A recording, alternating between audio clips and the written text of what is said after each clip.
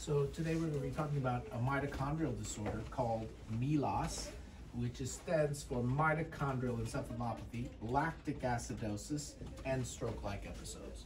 And so as you can imagine, it comes to us as stroke-like recurrent episodes. They're a little bit of an atypical type of stroke, but it can present to neuro-ophthalmology as any of the stroke syndromes, homonymous hemianopsias, diplopia, the usual range of things that are associated with regular strokes. The key and differentiating features are the presence of the elevated lactate and the encephalopathy, a mitochondrial encephalopathy. As you know, there's some overlap between these different mitochondrial disorders. So some of the patients have vision loss, like Leber hereditary optic neuropathy has optic atrophy.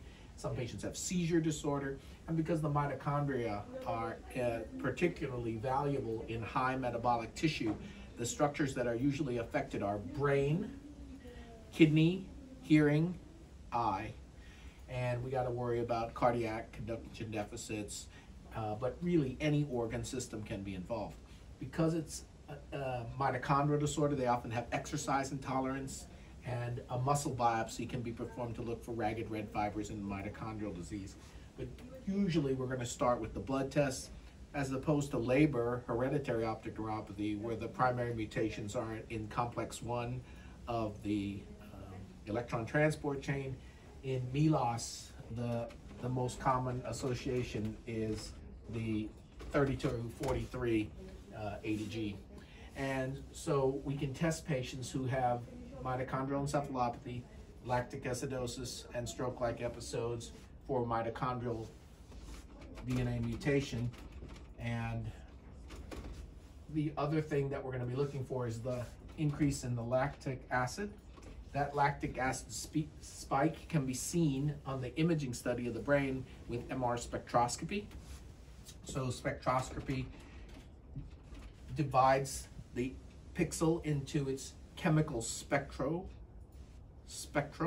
with spectroscopy, and we can see in those patients that they have a peak for the lactate. You can also measure this in the blood. As you know, the mitochondria are utilizing the Krebs cycle to gain the ATP out of glycolysis. And so if you have a mitochondrial deficit, the pyruvate, which is the entry molecule into the Krebs cycle, is shunted over into the anaerobic pathway for pyruvate dehydrogenase, leading to lactate.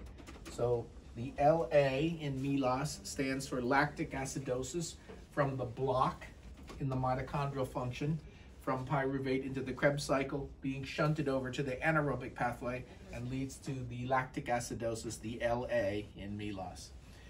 So whenever we are dealing with a patient who has multiple recurrent stroke-like episodes, has a mitochondrial encephalopathy and lactic acidosis, you should be thinking about Melas, and we will order the test, the genetic test for the mitochondrial DNA, usually 3243, and we can use MR spectroscopy on the stroke-like episode to try and detect the lactate peak on MR spectroscopy.